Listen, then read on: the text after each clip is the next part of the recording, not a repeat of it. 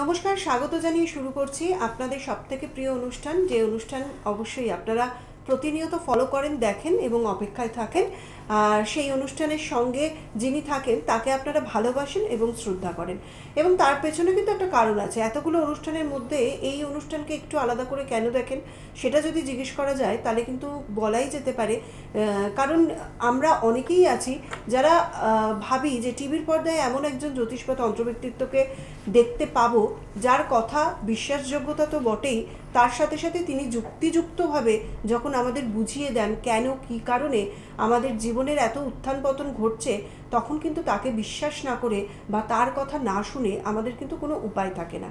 আর ঠিক তাই জন্যেই আপনারা এই অনুষ্ঠানকে এতটাই ভালোবাসেন, যার কারণে প্রতিনিয়ত এই অনুষ্ঠানকে আপনারা ফলো করেন।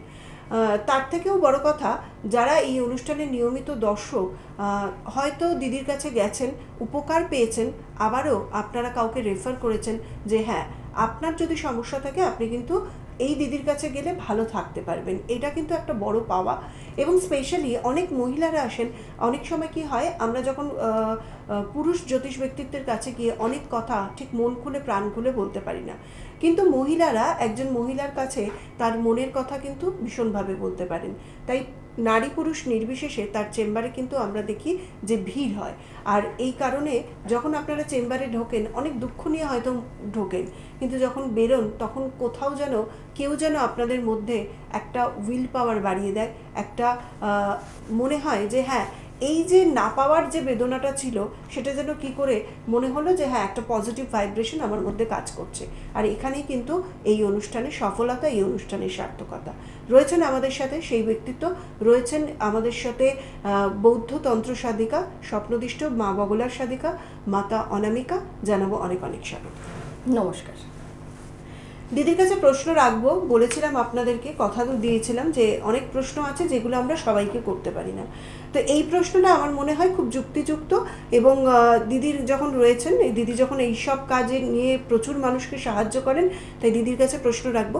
দিদি, আমরা অনেক সময় দেখি যে যখন আমি বাড়িতে থাকি তখন একটা মেজাজটা যেন খিচড়ে রয়েছে, বা আমার পারিবারিক কেউ, পরিবারের কেউ হয়তো খুব অসুস্থ, হয়তো আমরা চিকিৎসা করছি, যা আয় হচ্ছে তার বেশিরভাগটা ব্যয় হচ্ছে চিকিৎসা ডাক্তারবাবুর কাছে, এরকম অনেক সময় দেখি। বা এটা তো এখন তো ম্যাক্সিমাম হয়ে গেছে যে মানুষের যেন রোগ ছাড়েই না, এটাই হচ্ছে যে একটা রোগ থেকে আবার আর একটা রোগে সে পড়ে যাচ্ছে। তো এখানে দাঁড়িয়ে আমার যে প্রশ্নটা আপনার কাছে, যে এটার জন্য কি আমাদের বাস্তু দোষ রয়েছে, নাকি আমাদের কোনো সমস্যা রয়েছে যে সমস্যাটা আমরা বুঝতে পারছি না? না, গ্রহ দোষের কারণে রোগ ব্যাধি মানুষের জীবনে হয়েই থাকে, কারণ প্রত্যেকটা গ্রহ কিন্তু প্রত্যেকটা মানুষের অঙ্গের ওপর বিরাজমান। যেরকম নাক হচ্ছে শুক্রের, স্কিন থেকে স্কিন ডিজিজ, দেখবে চামড়া রোগ ছাড়তেই চায় না। শনির সাড়ে বা শনির দশা চলাকালীন দেখা যায় কিছু রোগ হয়, যেরকম চুল উঠে যায়, চোখের প্রবলেম, সে ছোট হোক বা বড় হোক, চোখের প্রবলেম, দাঁতের প্রবলেম, কানের দেখা যাচ্ছে কানে ব্যথা হয়েছে, সেটা কিছুতেই সমস্যাটা মিটছে না। কানের ভেতরে, মানে আমি কিন্তু কানের ওপরের কোনো কিছু বলছি না। আবার দেখা যায় যে চামড়ায় কোনো কিছু অ্যালার্জি টাইপের কিছু হয়েছে, সেটা কমছেই না। এগুলো কিন্তু শনির দশাতে হয়েই থাকে। তো ঠিক সেই রকমই গ্রহগত কারণে রোগ তো হয়। ম্যাক্সিমাম মানুষের দেখবে যারা মাঙ্গলিক রয়েছে, মাঙ্গলিক দোষযুক্ত, তাদের কিন্তু একটা অ্যানিমিয়া প্রবণতা থেকেই যায়। সে তাদের চেহারা ভালো হতে পারে কিন্তু রক্ত অল্পতা, এরকম একটা বিষয়টা থেকেই যায়। এটা মঙ্গল দোষের কারণে হয়ে থাকে। ঠিক সেরকম রাহুর কারণে শরীরে পাথরি রোগ হয়ে থাকে। শুক্র যদি কারো নিচস্থ থাকে বা যে কোনোভাবে শুক্র দুর্বল হয়ে গেছে, তো সেক্ষেত্রে দেখা যায় মানুষের জীবনে কিন্তু কিডনির একটা প্রবলেম আসতে পারে, যে কোনো ধরনের গুপ্ত রোগ হতে পারে। এগুলো বিভিন্ন গ্রহ কিন্তু বিভিন্নভাবে রোগ সৃষ্টি করে। কিন্তু আলটিমেট তুমি যে প্রশ্নটা করছো যে বাস্তু থেকে কোনো রোগ আসতে পারে, ম্যাক্সিমামটাই দেখা যায় যে মানুষের তো একটা গ্রহ যোগ থাকছেই। প্রত্যেকটা মানুষ সব গ্রহ ভালো নিয়ে তো জন্মায় না, কারোর কোনো না কোনো খারাপ থাকেই। তো সেই কারণে তার হয়তো রোগটা 2 মাস বাদে হওয়ার কথা কি 2 বছর বাদে হওয়ার কথা, কিন্তু বাস্তুর থেকে কিন্তু বেশি রোগটা কিন্তু আসে। কারণ বাস্তুর সাথে যখনই মানুষের শরীরের এনার্জেটিক পাওয়ারটা লেভেলটা ঠিক না থাকে, এটা বলতে কি আমাকে যোগ সম্পর্কে বলতে হবে। আমাদের শরীরে যে কুলকুণ্ডলী চক্র আছে, সেই কুলকুণ্ডলী চক্রের যে 7খানা চক্র আছে, সেই চক্র যদি কোনো একটা এনার্জি কম হয়ে যায়, কারণ মানুষ এখন খুবই মানে চঞ্চলের ভেতর থেকে থাকে, মানুষের খাওয়ার সময় থাকে না, মানুষ যে জীবনযাপন করছে তার ভেতরে ম্যাক্সিমাম সময়টাই যন্ত্রাংশের সাথে জীবনযাপন করছে, সেখানে মোবাইল, বিভিন্ন ইলেকট্রনিক্স জিনিস সেগুলো থাকছে, তার ফলে কিন্তু আমাদের চোখের ভেতর দিয়ে কিন্তু বা ব্রেনের মাধ্যমে কিন্তু আমাদের কুলকুণ্ডলী চক্রের ভেতরে কিন্তু একটা প্রভাব পড়ছে, যে কারণে সেখানে তাছাড়া তো গ্রহদোষ আছে, সেটার তো গ্রহের একটা প্রভাব রয়েছে, তো কুলকুণ্ডলীর কিন্তু যে শক্তিটা সেটা হ্রাস হয়ে যাচ্ছে। এবার তোমার শরীরে ঠিক ডাক্তারি ভাষায় বলতে গেলে তোমার শরীরে যদি যেটা অ্যান্টিবায়োটিক যে আমরা দিই, কেন দিই, যে ওই জিনিসটা থেকে যাতে ফাইট করতে পারে, কিন্তু সেই গ্রহের ক্ষেত্রে যদি দেখা যায় আমার শরীরে যদি কুলকুণ্ডলীর শক্তি যদি কম হয়ে যায়, তাহলে কিন্তু বাইরের যে কোনো কিছু কিন্তু মানুষের জীবনে প্রভাব ফেলতে পারে। আর এই প্রভাবটা ফেলে বলেই কিন্তু মানুষের জীবনে কিন্তু নানা রকম রোগ ব্যাধি হতে থাকে। এবার সেটা বাস্তু থেকে কিভাবে আসবে, আমি তো গ্রহের ব্যাপারটা তো বোঝালামই। যেরকম বাচ্চাদের পড়াশোনার ক্ষেত্রে আমি যদি বলি, পড়াশোনার ক্ষেত্রে দেখা যায় যে বাচ্চারা অমনোযোগী হচ্ছে, দেখবে ম্যাক্সিমাম বাচ্চা যারা কিন্তু বুধ বকরি আছে তারা কিন্তু একটুখানি সাধারণ বাচ্চাদের থেকে একটু অন্যরকম হয়। সেই সাধারণ বাচ্চা যে বয়সে যেরকম থাকে তাদের থেকে কিন্তু অনেক পেছনে থাকে সেই বাচ্চা, মানে কিছু পড়াশোনা মনে রাখতে পারে না, বা পড়েও ভুলে যায়, পরীক্ষার সময় নার্ভাস হয়ে যায়, বা অনেক বড় হয়ে গেছে তারপরেও কিন্তু বাচ্চাদের মতো একটা আচরণ করছে। একদম যদি খুব খারাপ থাকে সেগুলো অ্যাবনর্মাল পর্যায়ে চলে যায়। তো সেক্ষেত্রে তার বুধের প্রভাবই হচ্ছে, অর্থাৎ তার কুলকুণ্ডলী চক্রে যে অনাহত চক্র রয়েছে সেই অনাহত চক্রে কোনো ডিস্টারবেন্স আছে। তো সেক্ষেত্রে বিভিন্ন হিলিং থেরাপি হয়, বুদ্ধিস্ট মতে যে হিলিং থেরাপির মাধ্যমে ঠিক হয়, সেটা হচ্ছে শারীরিক বিষয়ে যাচ্ছে। কিন্তু তার পড়াশোনার দিক থেকে দেখতে গেলে তখন তাকে পান্না পড়ানোর প্রেসক্রাইব করা হয়। কিন্তু এটা তো গেল একটা শারীরিক যেটা রোগ বা গ্রহগত, কিন্তু বাস্তুর ক্ষেত্রে আমরা অনেক সময় অনেক ভুল করে থাকি, যেগুলো কিন্তু মানুষের জীবনে বিভিন্ন রকম রোগ মানে কি আমরা ডেকে ডেকে নিয়ে আসি। যেরকম এই যে টেবিল ইউজ করা হয়, টেবিলের যে কর্নারগুলো থাকে সেই কর্নারগুলো যখন ছুঁচলো মানে পুরো একেবারে শার্প থাকে, তখন সেই শার্পনেস থেকে কিন্তু একটা নেগেটিভিটি আসে, যেটা কিন্তু মানুষ সেখানে যখন থাকছে তো সেখানে তার শরীরে কিন্তু সেই প্রভাবটা পড়ে, এবং তার ভেতরে শরীরের ভেতরে একটা দুর্বলতা চলে আসে, মানে শুভ জিনিসটা চলে গিয়ে না অশুভত্ব পড়ে যাচ্ছে। তো সেই মানুষটা ফার্স্ট কি অনুভব করে, বাড়ির ভেতরে থেকে তার মনটা ভালো থাকে না, বা ভেতর থেকে কোনো উৎফুল্লতা নেই, মনে হয় যেন সবসময় ঝিমিয়ে থাকি। বা অনেক সময় তুমি নিজের ঘরে থাকলে প্রত্যেকটাতে কিন্তু তোমার সমান যায় না, কখনো মনে হয় না যে কেউ এখন ঘরে না থাক, আমি একটু একাকিত্ব থাকি, ভালো থাকবো। এটা গেল একটা কারণ। হচ্ছে এই যে মানে ছুরি বলো, চাকু বলো, এগুলো দিয়ে অনেক সময় অনেকে ডিজাইন করে রাখে, দেখবে তলোয়ার, ঢাল, এগুলো দিয়ে অনেক রকম জিনিস দিয়ে শোপিস দিয়ে সাজায়, এগুলো থেকে কিন্তু এটা আসে, যেটা কিন্তু অনেক সময় মানুষের মাইন্ডকে একটা অন্য জগতে নিয়ে যায়, যখন কিন্তু মাইন্ডটা মানে সে একা থাকতেই ভালোবাসছে। সেরকম অনেকক্ষণ যদি মনে করো আয়নায় কোনো জিনিস সাজানো রয়েছে, অনেক দোকানের কিন্তু ডেকোরেশন আয়না দিয়ে করা থাকে, বা অনেক বাড়িতেও কিন্তু বিভিন্ন জায়গায় বিভিন্ন আয়না রাখা থাকে। তো তুমি যদি কখনো এটা ফিল করতে চাও, 24 ঘন্টার ভেতরে তুমি 6 ঘন্টা যেখানে ডেকোরেশন করা রয়েছে আয়না, সেই আয়নার ভেতরে তুমি থাকবে, আর আরেকটা অন্য দিন তুমি সেই 6 ঘন্টা এমনি একটা তোমার ঘরে থাকবে। দুটোর ভেতরে কিন্তু অনেক ডিফারেন্স আছে। তুমি যদি কোনো কাচ দেয়া ঘর বা কাচ দেয়া দোকান যেখানে সব সময় যদি থাকো, সেই সময় কোনো মানে একদম সরল সাদা সিধে মানুষেরও কিন্তু মেজাজটা খিটখিটে হয়ে যায়, কারণ আয়না হচ্ছে রাহুর জিনিস বলা হয়। তো যদি আয়নার ভেতরে সবসময় সে থাকে, মানে প্রতিফলন হচ্ছে, তার প্রতিফলন হয়, তাহলে তার মেজাজের ওপরে কিন্তু একটা ডিফারেন্স পড়ে। অনেক সরল সাদাসিধে মানুষ কিন্তু আস্তে আস্তে খিটখিটে হয়ে যায়। আবার সেই আয়নাটা কোন দিকে আছে, দক্ষিণে আছে না পশ্চিমে আছে, সেটার প্রতিবিম্বের ওপরে কিন্তু আরও অনেক কিছু তারতম্য ডিফারেন্স করে। আবার এই আয়না লাগিয়েও কিন্তু মানুষের কিন্তু শারীরিক সুস্থতা করা যায়। প্রত্যেকটা জিনিসের কিন্তু ভালো খারাপ আছে। যেরকম খাওয়ার টেবিলের সামনে আয়না লাগানোটাকে শুভ মানা হয়েছে। খাওয়ার টেবিলের সামনে যদি কেউ বড় আয়না রাখে এবং তার সামনে বসে যদি খায়, সেখানে যদি সেই খাওয়ার ছবিটা প্রতিফলন হয়, তাহলে বলা হচ্ছে সেই যেসব ব্যক্তিরা ওই টেবিলে খাচ্ছে, তাহলে তাদের কিন্তু বলা হয় যে তাদের যে উৎপাদন মানে অর্থাৎ আয় বা কিছু, সেগুলো কিন্তু বাড়তে থাকে, এবং যারা ওখানে বসে খাচ্ছে তাদের কিন্তু শারীরিক কিন্তু উন্নতি হয়, তারা কিন্তু অনেক দিন মানে সুখে বাস করতে পারে এবং তারা অনেক দিন কিন্তু স্বাস্থ্যবান থাকে। কিন্তু সেই তুলনায় যারা এমনি নর্মাল অন্ধকার ঘরের ভেতরে খায় তাদের কিন্তু খাবারটা কিন্তু তাদের শরীরের ভেতরে মানে স্বাস্থ্যসম্মত খাওয়া হয় না, এটা শাস্ত্রের ভাষায়। তো প্রত্যেকটা জিনিসের ভেতরে কিন্তু কম বেশি থাকে। এছাড়া হচ্ছে আরও একটা বিষয় যেটা কিন্তু সবচেয়ে বেশি নেগেটিভিটি আনে, সেটা হচ্ছে উত্তর পূর্ব দিক এবং হচ্ছে পূর্ব দক্ষিণ কর্নার, এই দুটো কর্নার যদি কোনো টয়লেট ল্যাট্রিন থাকে তাহলে কিন্তু বাস্তুতে একটা বিশেষ ধরনের মানে একটা সবচেয়ে বড় দোষ তৈরি হয়। এই দোষের প্রভাবে কিন্তু সেই বাড়িতে কিন্তু রোগ ব্যাধি ছাড়তে চায় না, বিভিন্ন উপায়ে কিন্তু বাড়ির টাকা পয়সা খরচা হয়ে যায়। তাছাড়াও বাড়িতে অনেক রকম বৃক্ষ আছে, সেই সব বৃক্ষের তো নাম বলা হয় না, 5টা মহাবৃক্ষের কথা আগেও বলেছি, আরেকবার বলে দিচ্ছি, বেল, নিম, অশ্বত্থ এবং তার সাথে বট। তো এই যে গাছগুলো আছে এই গাছগুলো থেকে আপনাকে এবং সঙ্গে মহানিম, তো এই যে গাছগুলো এগুলো বাড়িতে যত না লাগাবেন ততই ভালো। এগুলোর হাওয়া কিন্তু মানুষের শরীরকে কিন্তু বিষাক্ত করে তোলে, মানুষের শরীরে কিন্তু নানা রকম কুপ্রভাব দেখা যায়।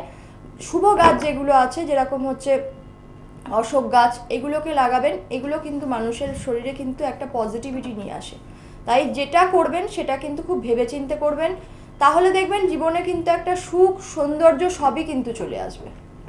খুব গুরুত্বপূর্ণ কথা। এই প্রশ্নগুলো হয়তো আমাদের অনেকের মনেই আসে, কিন্তু আমরা সঠিক মানুষ পাই না বলে সঠিকভাবে করতে পারি না। তাই আজকে আপনাদের প্রতিনিধি হয়ে দিদির কাছে এই প্রশ্নগুলো রাখলাম, এবং যাদের মনে হচ্ছে ঠিক এই ঘটনাগুলো আমাদের বাড়ির প্রত্যেকের সঙ্গেই হচ্ছে বা আমার সাথে হচ্ছে, তাদেরকে বলবো যে আপনারা অন্তত একবার হলেও দিদির চেম্বারে আসুন। একবার নিজেদের জন্মছকটাকে দেখানোর প্রত্যেকটা মানুষের প্রয়োজন আছে, কারণ আমাদের জীবনে যখন রোগ ব্যাধি হয় আমরা নিশ্চয়ই ডাক্তারের কাছে যাই, আর ডাক্তারবাবু যে প্রেসক্রিপশন দেন সেরকম অনুযায়ী ওষুধ খাই, আমাদের ডায়াগনোসিস হয় আমাদের কি রোগ হয়েছে, তারপর কিন্তু আমরা সেই ওষুধকে রোগ নিবারণের চেষ্টা করি। তেমনই আমাদের যদি শারীরিক ব্যাধি তো হলে আমরা ডাক্তারবাবুর কাছে নিশ্চয়ই যাব, তার পাশাপাশি একটা অ্যাস্ট্রোলজিক্যাল গাইডলাইন প্রত্যেকটা মানুষের নেওয়া উচিত। আমার জন্মছকে যদি আমি বাস্তুটা ঠিক করে আমি শারীরিকভাবে সুস্থ থাকতে পারি, তাহলে কেন এই সুযোগটা আমি গ্রহণ করব না?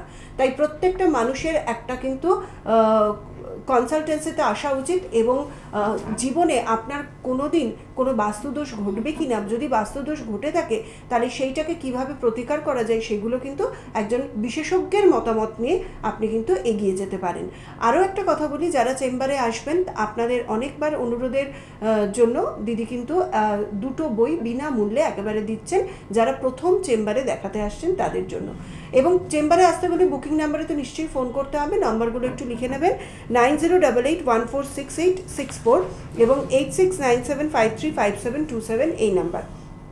আপনারা কিন্তু দিদিকে পাচ্ছেন প্রত্যেক রবিবার কালীঘাট চেম্বারে, পেয়ে যাচ্ছেন প্রত্যেক বৃহস্পতিবার হাতিবাগানে স্টার থিয়েটারের পাশে জ্যোতি চেম্বারে দুপুর 1টা থেকে 4টে, এবং প্রত্যেক মঙ্গলবার পাচ্ছেন চুচুড়াতে আখন বাজার স্বপ্ননীর কমপ্লেক্স পাঞ্জাবি মিউজিয়ামের পাশের বিপরীত গলিতে বিকেল 4টে থেকে 6টা। এছাড়া দুর্গাপুর, মেচেদা, বোলপুর, বহরমপুর, মেদিনীপুর প্রভৃতি জায়গায় কিন্তু দিদিকে পাচ্ছেন। যারা আসতে চাইছেন অবশ্যই যোগাযোগ করবেন, আর 9টা থেকে 9টা বুকিংয়ের সময় আপনারা সেই সময় বুকিংটা করে নেবেন। বাস্তুদোষ যেটা তুমি বললে, অনেককে কি বাস্তুদোষ কাটাতে গেলে আমাদের কি তন্ত্রোক্ত মতেই প্রতিকারটা করতে হবে? অবশ্যই বাস্তুর ক্ষেত্রে দেখো, তন্ত্রমতে তো প্রতিকার অবশ্যই, হোমযজ্ঞ, শান্তি কর্মক্রিয়া এটা তন্ত্রমতেই হয়, তো সেটা তো অবশ্যই করতে হয়। যারা মনে করে যে হ্যাঁ সেক্ষেত্রে নবগ্রহের হোম করে অনেক সময় দেখা যায় নবরত্ন স্থাপন করে, সেটা তো পাথরের ব্যাপার আছে, কিন্তু বাস্তুর যে প্রতিকার সেটা অবশ্যই কিন্তু তন্ত্রমতেই হয়ে থাকে। দ্বিতীয় কথা হচ্ছে বাস্তুর বিভিন্ন রকম দোষ থাকে এবং বিভিন্ন কিছু জিনিস থাকে, দ্রব্য, সেগুলো কিন্তু বাস্তুতে রাখলে বিভিন্ন রকম যে নেগেটিভিটি, একটা মানুষের তোমার বাড়িতে একরকম, আমার বাড়িতে একরকম, আর 5টা লোকের বাড়িতে আরেক রকম, বিভিন্ন বাড়ি যে একই রকম প্রতিকার হয় তা কিন্তু নয়। কারোর বাড়িতে দেখো যে একই লাইনে 3টে দরজা রয়েছে, কারোর বাড়িতে দেখো গে যাও যে বাড়ির ঠিক মিডিলে কুয়ো রয়েছে, বা কারোর বাড়িতে দেখো গে যাও বাড়ির ঠিক উত্তর পূর্ব কর্নারে একখানা কুয়ো রয়েছে, বা সেখানে টয়লেট ল্যাট্রিন রয়েছে। বিভিন্ন বাড়িতে বিভিন্ন রকম হতেই পারে। এবার তারও পরে আসছে হচ্ছে ফ্ল্যাট বাড়ি, যার কিন্তু কোনো মাথা মুন্ডু নেই, একটা পুরো মানে বিল্ডিং এর ওপর বিভিন্ন ঘর, মানে একটা বাড়িতে যেরকম বিভিন্ন ঘরগুলো থাকে সেই রকম। তো সেগুলোর প্রতিকার কিন্তু আলাদা হয়ে থাকে। সবচেয়ে বড় মূল কথা হচ্ছে বাড়িতে শ্রীযন্ত্রম স্থাপন করা কিন্তু অবশ্যই দরকার। এটা হচ্ছে বাড়ির শান্তির জন্য, কারণ মানে এটা সবাই করতে পারে, এটা সবাই করতে পারে। আমি এটা বলে দিচ্ছি, বাড়িতে শ্রীযন্ত্রম সবাই স্থাপন করতে পারে। এবার কার বাড়িতে কত গ্রাম শ্রীযন্ত্রম লাগে সেটা আলাদা ব্যাপার, সেটা জেনে নিতে হবে। কিন্তু বাস্তুর যে প্রতিকার সেটা কিন্তু প্রত্যেক বাড়ির ক্ষেত্রে কিন্তু একই রকম হয় না।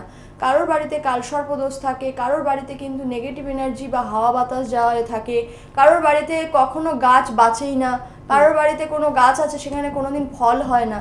তো প্রত্যেকটা বাস্তুর বিভিন্ন রকম হাজারেরও বেশি দোষ থাকে বাস্তুর। এবার কার বাড়িতে কোন দোষ আছে অনেকে ফোন করে জিজ্ঞাসা করেন বা SMS করে জিজ্ঞাসা করেন আমার বাড়ির বাস্তু দোষ কাটাবো কত খরচা পড়বে। তো এভাবে কিন্তু হয় না। কোনো ডাক্তারকে গিয়ে কখনো ফোন করে জিজ্ঞাসা করেন আমি এখন জ্বর হয়েছে আমি কোন ওষুধ খাবো, না দেখে পেশেন্ট না দেখে কখনো রোগ বলা যায় না, কতটা ব্যাধি হয়েছে তার। সেটা এখানে আমার একটা প্রশ্ন আছে, আমি এরকম দেখেছিলাম যে একটি মানুষ, একটি পরিবার ধরুন ভাড়া বাড়িতে যখন ছিল হয়তো খুব কষ্টে একটা ঘরের মধ্যে থাকতো, কিন্তু তাদের আয়ের জায়গাটা কিন্তু খুব ভালো ছিল। এটা কিন্তু একটা ভাইটাল বিষয় তুমি তুলেছো। এরকম কিন্তু আমার বহু ক্লায়েন্ট বলেছে যে যৌথ পরিবারে ছিল কিন্তু খুব কষ্টের ভেতরে থাকতো, একটা ঘর, সেখানে ঝগড়া অশান্তি হতো কিন্তু আয়ের দিকটা ভালো ছিল। কিন্তু যখন নিজের বাড়ি কিনেছে সেই জায়গায় আয় বন্ধ হয়ে গেছে বা কেউ অসুস্থ হয়ে পড়ছে। এই বিষয়টা হয়েই থাকে, কারণ কিছু কিছু বাড়িতে কিছু কিছু জিনিস দোষ থাকে, আবার কিছু কিছু ভালো থাকে। আর পুরো বাড়িটাই যে খারাপ হবে তা কিন্তু নয়। যেরকম কালসর্পদোষ যদি বাড়িতে থাকে, বাড়িতে নানা রকম সমস্যা থাকে, কিন্তু তার মধ্যেও কালসর্পদোষ কিন্তু যেটা বাড়ে সেটা হচ্ছে আমাদের যে নক্ষত্র, সেই শ্রবণা নক্ষত্রে কিন্তু শ্রবণা নক্ষত্রের যে সাইনটা হয় সেটা হচ্ছে ঘুমন্ত সাপ। তো যেসব বাড়িতে কালসর্পদোষ আছে বা যে সব ব্যক্তিদের কালসর্পদোষ আছে, এই শ্রবণা নক্ষত্র যেই দিনটা আসে সেই সময় কিন্তু তার একটা নানা রকম ক্ষয়ক্ষতি হওয়ার সম্ভাবনা থাকে। একটা বাড়িতে কালসর্পদোষ রোজই কালসর্পদোষের কারণে ক্ষতি হয় তা কিন্তু নয়। নির্দিষ্ট মুহূর্ত, নির্দিষ্ট ক্ষণ, টাইম, তিথি মেনে কিন্তু ওটা হয়, কিন্তু সেটা তো অনলাইন বলা সম্ভব না, একটা মানুষের এক এক রকম হতেই পারে। তো আচ্ছা, এরকম কি হতে পারে একটা ফ্ল্যাট বাড়িতে অনেকেই থাকেন, তো তুমি যেটা বললে সবার তো বাস্তুদোষটা হয় না, তো এবার কি সেই একটা বিশেষ ফ্ল্যাটে কি সেই বাস্তুদোষটা থাকে? দেখো, একটা পুরো ফ্ল্যাটটা একটা বাস্তু ধরো, সেটার একটা বিচার চলে যাচ্ছে। এবার সেই যেরকম আমরা বাড়ির বিচার করি যে একটা বাড়িতে মা বাবা একটা ঘরে থাকছে, সন্তান একটা ঘরে থাকছে, কেউ যদি সন্তানের বিচার করতে আসে তাহলে বলতে হবে আপনি আপনার পুরো বাস্তুর কোন জায়গাটায় সন্তানের ঘরটা রেখেছেন সেই কোণাটা দেখে বিচার হবে। ঠিক ফ্ল্যাটের ক্ষেত্রেও তাই, মানে একটা ফ্ল্যাটে তো মনে করো অনেক ঘরই থাকছে, ফ্ল্যাট থাকছে ছোটোখাটো, তো সেক্ষেত্রে সেই পুরো বাস্তু সে কোন দিকে রয়েছে, তার সামনে কোনো কি দরজা আছে বা তার ঘরে কটা দরজা আছে, তার ফ্ল্যাটের, তার নিজস্ব ফ্ল্যাটের কোন দিকে তার টয়লেট ল্যাট্রিন রয়েছে, এই বিচারটা করার পরে মানে যখন তার ফ্ল্যাটেরও বিচার হবে, তার সামনের ফ্ল্যাটের বিচার হবে, তার নিচের যে পুরো ফ্ল্যাট তার পুরো বাস্তুর বিচার হবে, এবং তার আপারে কে আছে তারও বিচার হবে। তারপরে শুধু তাই না, তার সামনে যদি কোনো সিঁড়ি থাকে তারও কিন্তু বিচার হবে। আচ্ছা, মানে এইগুলো পুঙ্খানুপুঙ্খ জানা ভীষণ প্রয়োজন। এরকম নয় মন করা কথা নয়, আমি বললাম একটা চ্যানেলে, সেটা শুনে কিন্তু নয়, পুরো একটা প্রপার বিচার করতে গেলে তার নিজস্ব প্ল্যান যেটা আছে সেটা দরকার, তার যে বাস্তুর মাটি আছে, যার বাস্তুতে মাটি আছে সেটার বিচার দরকার, সে কোন জায়গা থেকে কোন জায়গায় তার পুরো বাস্তুতে কি আছে সেটা জানা দরকার, কোনো গাছ আছে কিনা, কেউ সেই ব্যক্তিতে বাড়িতে মারা গেছে কিনা, যখন বাস্তু বিচার করা হয় সেখানে কেউ অপঘাতী হয়েছে কিনা অটোমেটিক্যালি জানা যায়, তাকে বলতে হয় না, কারণ এটাই হচ্ছে নিয়ম, তন্ত্রের পদ্ধতি হচ্ছে এটাই, সে জানা যাবে যে কেউ মারা গেছে কিনা, সেই অপমৃত্যুর কারণে তার বাড়িতে কোনো ক্ষতি হচ্ছে কিনা। দোষ বললাম না অনেক থাকে, একটা দাবার কোনো বাস্তু কোনো দোষবিহীনই থাকে, তবে খুব সেটা এখন কম, কিন্তু হয়তো সেই দোষবিহীন রয়েছে অল্প কিছু দোষ, সেটা হয়তো লাগে না কোনো টোটকার মাধ্যমে বা সেই যন্ত্র স্থাপন করলেই হয়ে যায়। তাহলে আজকে আপনাদের কাছে এই জায়গাটা খুব পরিষ্কার হয়ে গেল যে বাস্তুদোষ আমরা অনেক শুনি, কিন্তু বাস্তুদোষ বিচার করাতে গেলে পুঙ্খানুপুঙ্খ বিচার কিন্তু ভীষণভাবে প্রয়োজন। একটা কিছু আমি শ্রীযন্ত্রম দিদি যেমন বলছেন সেটাও কিন্তু আপনার বাড়িতে কত গ্রামের দরকার সেটাও ভীষণভাবে প্রয়োজন। একটা চার্ম ঘন্টা হয়, তো সেটাকে আমরা হাওয়া ঘন্টা বলি, কিন্তু বাজারেও প্লাস্টিকের হাওয়া ঘন্টা বিক্রি হয়, অনেকেই সেটা শুনে টিভি প্রোগ্রাম শুনে নিয়ে যায়, অনেকে সেটা লাগায়, কিন্তু তা কিন্তু নয়। চার্ম ঘন্টা যেটা হয় অরিজিনালি ফেংশুই মতে, সেটার কিন্তু কিছু বৈশিষ্ট্য আছে, কিছু লেখা থাকে, বিভিন্ন রকমের হয়ে থাকে, তারও একটা আলাদা আলাদা মডেল আছে, তো সেইগুলো কিভাবে কাজ করবে, সেটা কটা থাকতে হবে, সেখানে কটা ঘন্টা আছে, কোন বাস্তুতে কটা ঘন্টা লাগবে, বা সেই পরিবেশ সে কিসের কারণে নিচ্ছে। অনেক সময় ওটা ডোরবেল হিসাবে লাগানো হয়, ডোরের মাথায় লাগানো হয়, অনেক সময় সেটা উইন্ডোজে লাগানো হয়। তো কোথায় লাগাচ্ছে সেটার কিন্তু ওপর নির্ভর করছে। একটা মন গড়া আমি নিয়েই লাগিয়ে নিলাম, সেটা কিন্তু কাজ করবে না। আবার কেউ হয়তো দেখা যায় সামান্যভাবে মানে কিছু বিচার করে নিয়েছে, সেই সামান্য জিনিসটা, ওটা একটা সামান্য জিনিস, সামান্য জিনিসটাও লাগিয়েছে, তার জীবনে কিন্তু উন্নতি হয়ে যায়। কিন্তু সেটা জানতে হবে সামান্য জিনিস। তোমার বাড়ির সামনে একটা সামান্য গাছ, যেটা কিন্তু আমি আগেও বলেছি, যেটাকে তুমি দুবেলা পাড়িয়ে যাচ্ছ, সেটাও কিন্তু তোমার জীবনে ভাগ্যের একটা উন্নতি করতে পারে। কিন্তু তুমি চিনবে তারপরে না সেই জিনিসটাকে, তুমি তো চিনতেই জানোই না যে ওটা তোমার অনেক কাজে আসতে পারে। তো এই জন্যই কিন্তু জ্যোতিষ যারা করেন তাদের একটা গাইডলাইন নেওয়া প্রয়োজন। এবং দিদি যেভাবে জ্যোতিষের সাথে সাথে বাস্তু এবং তন্ত্র এবং নিউমারোলজিকে একটা সুন্দর মেলবন্ধন ঘটিয়ে মানুষের জীবনের উন্নতি ঘটান, তো যারা চাইছেন তারা অবশ্যই যোগাযোগ করুন। কারণ প্রতিকার ছাড়া আমরা জীবনে কিন্তু এগোতে পারবো না। এমন খুব কম ছক আছে যাদের জীবনে কিন্তু প্রতিকারের প্রয়োজন নেই, কিন্তু একটা গাইডলাইন ভীষণভাবে প্রয়োজন। কারণ গাইডলাইন না থাকলে আমরা কি করি, এখন এত অনুষ্ঠান হয়, আমরা টিভিতে এত কথা শুনি, সেই কথা শুনেও আমরা অনেকে কিন্তু দোকানে গিয়ে রত্ন কিনে রত্ন পরে নিচ্ছি। আমরা যারা তন্ত্র করছে তাদের কাছে গিয়ে পৌঁছে যাচ্ছি, ভাবছি আহুতি দিলেই বোধহয় আমার জীবনে সব সমস্যার সমাধান হবে। কিন্তু এটা সেটা নয় যে আপনাকে কোনো রূপোর কাঠি সোনার কাঠি ছুঁয়ে দেওয়া হবে আর আপনার যা যা স্বপ্ন পূরণ আপনি প্রত্যেকটা করে নিতে পারবেন। এটার জন্য চাই প্রপার বিচার, প্রপার গাইডলাইন এবং প্রপার অ্যাস্ট্রোলজারের সন্ধান। আর সেই অ্যাস্ট্রোলজারই আপনার জীবনকে এগিয়ে নিয়ে যেতে পারবে, যার কাছে আপনি মন খুলে কথা বলতে পারবেন, যিনি আপনার ফ্রেন্ড, ফিলোসফার, গাইড হতে পারবেন এবং আপনার সমস্যাকে যিনি বলে দিতে পারবেন এবং সুন্দর করে গাইডলাইন দিয়ে দেবেন। জীবনে প্রত্যেকটা মানুষের সমস্যা থাকবে, সমস্যাবিহীন যারা থাকেন তারা নয় মানসিক ভারসাম্যহীন এবং না হয় তাদের কোনো অস্তিত্বটা সেইভাবে দেখা হয় না। তাই অবশ্যই আপনার জীবনে যদি সমস্যা থেকে থাকে তবেই আপনি সঠিক পথে হাঁটছেন। এটা কিন্তু আমার কথা না, এটা স্বামী বিবেকানন্দই বলে গেছেন। তাই সমস্যা ছাড়া আমরা কেউই বাঁচতে পারবো না, কিন্তু সমাধানের রাস্তাটাও ভগবান সঙ্গে সঙ্গেই আমাদের পাঠিয়ে দেন, কিন্তু আমরা সাধারণ মানুষ বুঝতে পারি না। তাই সমস্যা যেখানে থাকবে তার পাশাপাশি সমাধানও থাকবে। এইটাকে মনে করবেন যে সঠিক মানুষের হাত ধরলে আমি সমস্যার রেজাল্টটা যেটা অর্থাৎ সমাধান, সেটা কিন্তু আমি পেতে পারি। আর সমাধান আমাদের প্রত্যেকটা মানুষের জীবনে ভীষণভাবে গুরুত্বপূর্ণ, ভীষণভাবে প্রয়োজন। এবং সঠিক সমাধানের জন্য রয়েছেন মাতা অনামিকা আপনাদের পাশে, যার কাছে এসে প্রতিনিয়ত প্রত্যেকটা মানুষ উপকৃত হচ্ছেন এবং তারা ভালো থাকছেন। তবে হ্যাঁ, হট করে কিছু চাইবেন না। যখন একটা বাড়ির ওপরে উঠবেন তখন সিঁড়ি দিয়েই ওঠার চেষ্টা করবেন। আসল সিঁড়ি দিয়ে যেটা ওঠা হয় সেটা কিন্তু আমাদের স্বাস্থ্যের পক্ষে ভালো, আমাদের ভাগ্যটাও ঠিক তাই। সিঁড়ি দিয়ে যখনই আপনি ওপরের দিকে উঠবেন দেখবেন আপনার ভাগ্যটাও কিন্তু ভালো হয়ে গেছে। অর্থাৎ অল্প অল্প করে এগোন, জীবনে অনেক কিছু পাওয়ার যে আশা রয়েছে সেই আশা একদিন আপনার পূরণ হবেই।